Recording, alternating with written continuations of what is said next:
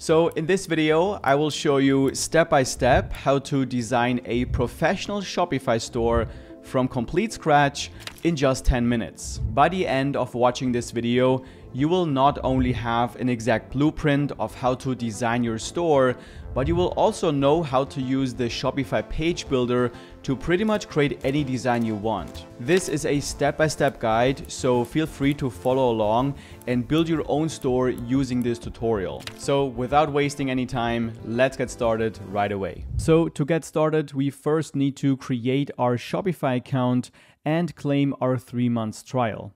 So to claim this extended Shopify trial, simply scroll down and click on the first link in the video description. Make sure to use this exact link because this will allow you to extend your trial for an additional 3 months. Once here, simply type in your email and click Start Free Trial. Then we just need to answer a few questions about our business and finish the account setup.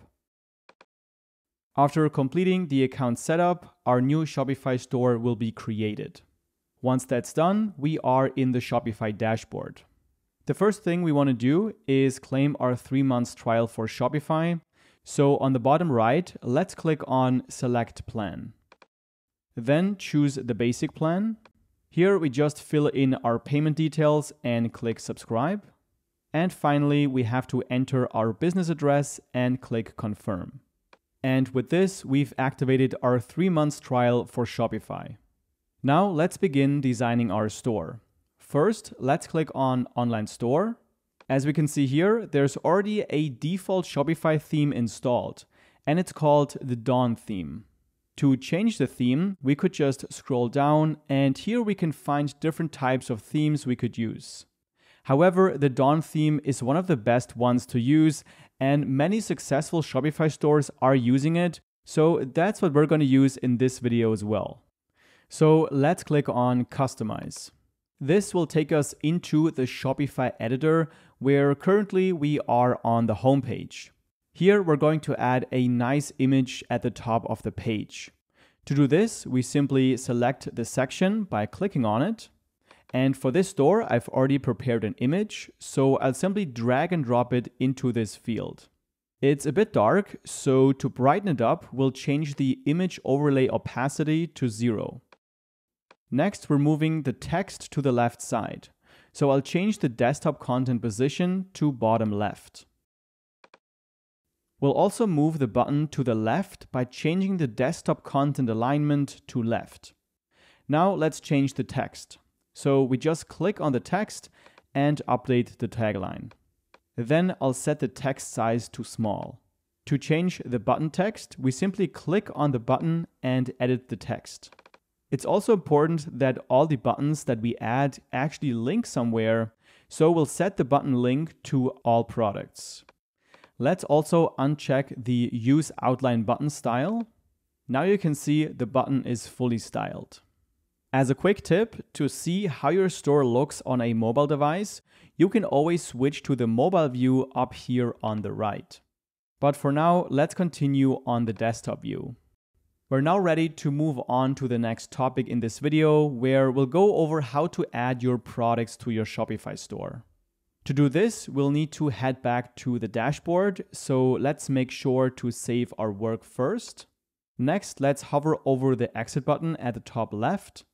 Right-click, and then click Open in a new tab.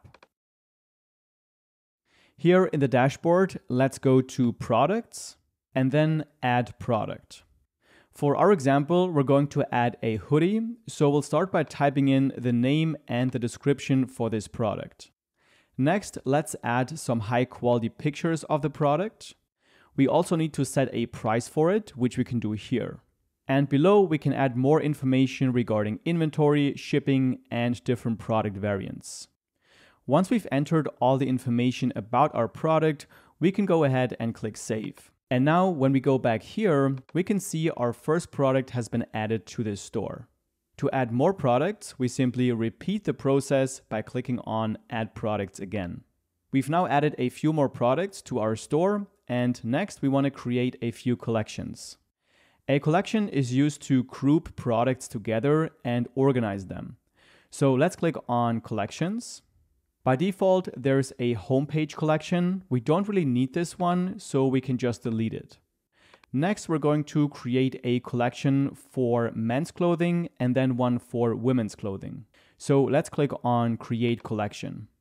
First, we'll create one for women. So let's name this collection Women. Then we'll add a collection image and click Save. And go back one step. Now we can see our women's collection. We'll create a men's collection in the exact same way.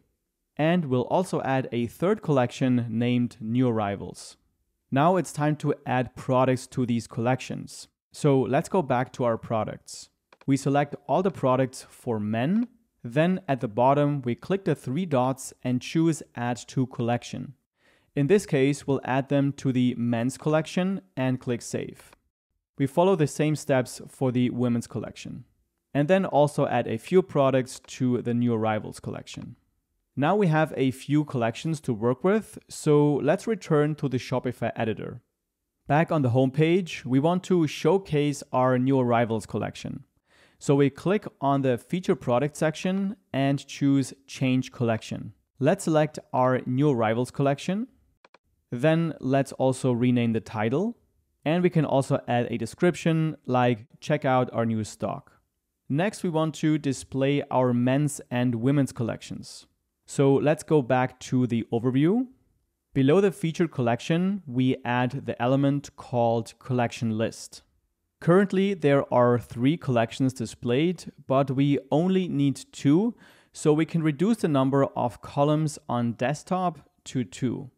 And we delete the third block by clicking on it and then delete block at the bottom left. Now we have 2 collections displayed, so I'm going to select the first one and add our women's collection. And then for the second one, I'm going to add the men's collection. Let's also rename the title. And now when people click on these collections, they'll go directly to the collection page. Now we're going to work on the header and footer area. We'll start with the header, so let's select it. First, we'll upload a logo, so let's scroll down until we find the theme settings. Click on Theme Settings and it will expand. We keep scrolling until we find Logo, and here we drag and drop our logo into the box. Now we can see the logo on the left side of the header, but I actually prefer it to be in the middle. So let's scroll back up and adjust it here. Next, we're going to change the menu items. For this, we go back to the Shopify dashboard, which should still be open in the other tab. We click on Online Store and then on Navigation. Here we click on Main Menu. Let's first remove Home and Catalog. And then let's first add our women's collection to the menu. And we do the same thing for the men's collection. Then let's move Contact to the right and click on Save Menu. Now let's go back to the editor. Save the page. And now when we reload the page, we can see the new menu appears. Let's move on and go down to the footer area. Select the section. Here we'll first remove the email sign-up box by unticking it. To display the social media icons, we go down to the theme settings. And here we can copy and paste in our social media links to these fields. And this makes them appear in the footer. Now let's scroll back up to the different options. To add store policies, click on Policy Settings. This will open up the policy settings in a new tab. We can just use the Shopify templates for most policies. Just click on Create Template and make sure to read through these templates and customize the text to your own needs. There's no template for shipping policy and contact information, so don't forget to fill them out as well. Once everything is filled out, let's close the settings. Then we go to Online Store, Navigation, and here we click on the footer menu. Let's first delete the search function and then add all of our store policies. When that's done, let's click on Save Menu and close this tab. Back in the editor, let's go back to the overview. Here we can now add the menu to our footer and remove the title. Now let's go to the theme settings.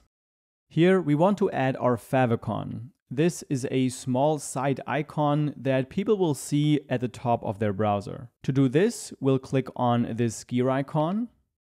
And under logo, we add the square version of our logo as the favicon image. And click Save. Now, if we click on the three dots and select View, we'll be able to see the favicon. Now, before we launch our store, there's a few very important settings we need to go over. So let's go back to the dashboard and click on Settings. Under Store Details, let's click on this pen icon and add our official store name. And click Save. Then scroll down and make sure all the details are correct, including the billing information and the currency settings. Next, we have to set up our payment providers. So let's click on Payments. Here, let's click on Activate Shopify Payments and fill in all the necessary details to set it up. Now let's move on to Shipping and Delivery. This is where we can edit the rates that customers will have to pay for shipping. We can set up general rates for domestic and international shipping, create specific profiles for different products, and even set rates based on weight or quantity. Lastly, let's also have a look at the domains. Currently, our store still has the default Shopify domain, and we want to change that to our own branded domain. If you already have a domain, you can simply connect it here. Or if you need a new domain, you can just buy one by clicking on Buy New Domain. With that, we've covered the most critical settings. Let's go ahead and close the settings. Now we're almost there. The final step is to remove the password protection. So let's click on Online Store. Then let's click on Remove Password. And just like that, our new store is live and published.